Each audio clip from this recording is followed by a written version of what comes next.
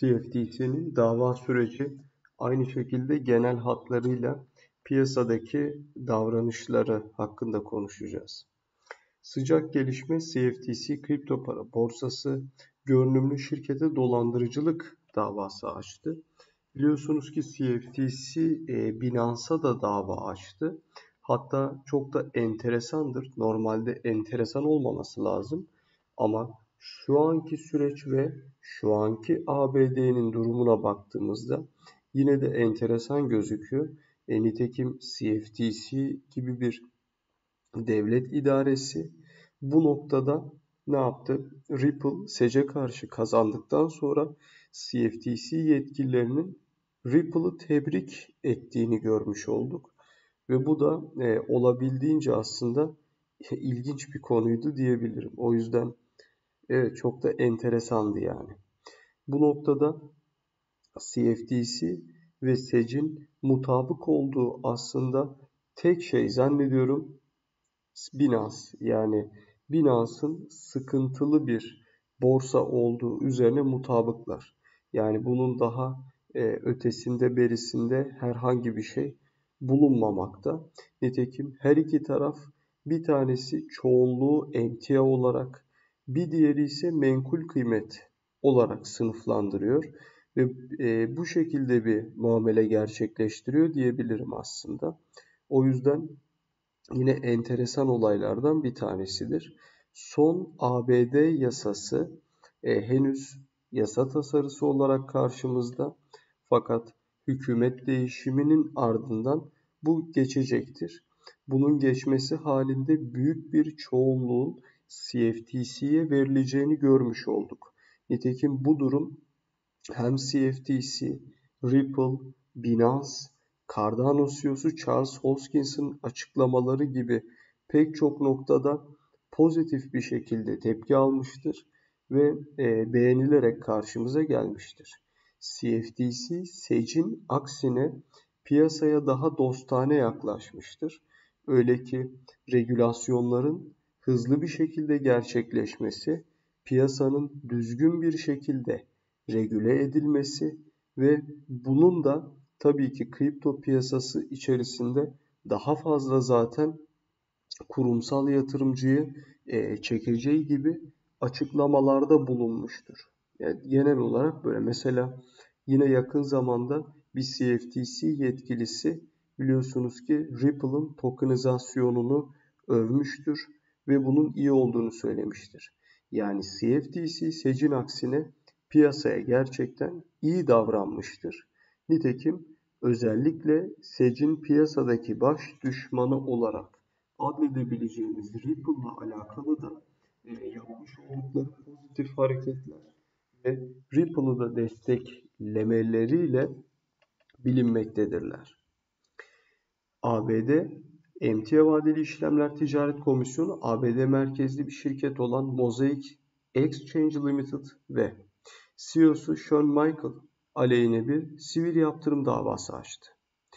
Florida Güney Bölgesi ABD Bölge Mahkemesi'nde açılan dava, sanıkları hileli bir dijital varlık emtia planı yürütmekle suçluyor.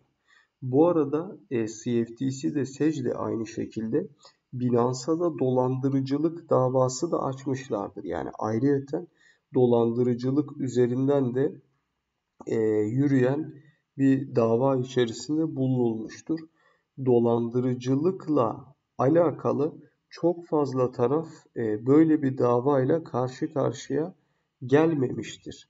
Bu durumda Binance'ın ekstrem koşullar içerisinde hareket ettiğini ve sürekli bu bahsettiğimiz işte ABD'de hükümet değişirse pek çok şey yoluna girer kavramında bunun çok etkili olmayacağı, daha doğrusu Binance üzerinde etkili olmayacağı ve yeni gelecek olan kurum yetkililerinin de çok büyük bir ihtimalle Binance üzerindeki davaları sonlandırmayacak olup üzerindeki baskıyı haklı olarak sürdürme ihtimallerinin çok yüksek olduğunu bize göstermektedir. Evet. CFTC diyor sanıkların ABD'de ve yurt dışında en az 17 kişiyi dolandırarak Bitcoin ve diğer fonlara yüz binlerce dolar yatırım yapmaya ikna ettiklerini iddia ediyor. Bu fonların sanıkların müşteriler adına BTC ve diğer dijital varlık emtialarının ticaretini yapmaları için olduğu iddia ediliyor. Ancak sanıkların bu müşteri fonlarını zimmetlerine geçirdikleri ileri sürülüyor. Evet, çok ciddi bir itham. Burada satış yapılıyor. Bak adamlar diyor ki bunlar diyor bir borsa yürütüyor. Bu borsa yapılan satışlarda biz normalde diyoruz ki ya arkadaşım sen bir kripto para platformu musun? Ya da bir proje misin? Senin yapman gereken şey bu satışlarda fonları karıştırmayacaksın bile. Nitekim ayırdığın bu fonları tuttuğun yerde bize rapor edeceksin diyor. Fakat bunun aksine bunlar bunu yapmadığı gibi üstüne yapılan satışlardan elde edilen gelirleri bizzat kendi üzerlerine zimmetlediklerini iddia ediyorlar. Binance'da da benzer bir iddia vardı. Fakat Binance'daki bu işin komplike hali. CZ'nin kendi kişisel şirketine Binance'dan aktarım yapmak suretiyle yatırımcıların varlıklarını aklamaya çalıştığı iddiası mevcuttu. Devam etmekte olan davada CFTC, emtia borsası yasası ve CFTC düzenlemelerinin daha fazla ihlal edilmesine karşı iade, tazminat, sivil para cezaları, kalıcı ticaret ve kayıt yasakları ve kalıcı bir ihtiyati tedbir talep ediyor. Buradan bu arada tabii diğer taraflar ve Binance'a yönelik yaptırımların da ne noktaya gidebileceğini ve evrilebileceğinin potansiyelini de anlamış olursunuz diye düşünüyorum. Davada sanıkların Şubat 2019'dan Haziran 2021'e kadar Mosaik'i yönetim altında 10 milyonlarca dolarlık varlığa sahip bir kripto para ticaret platformu olarak yanlış bir şekilde tanıttıkları belirtiliyor. %82 doğruluk oranına sahip özel bir alım-satım algoritması sunduklarını ve aylık %20 ile %60 arasında değişen kar marjları vaat ettiklerini ifade ediyor. Ancak davada bu iddiaların yanlış olduğu savunuluyor. Kendilerini şişik gösteriyorlar.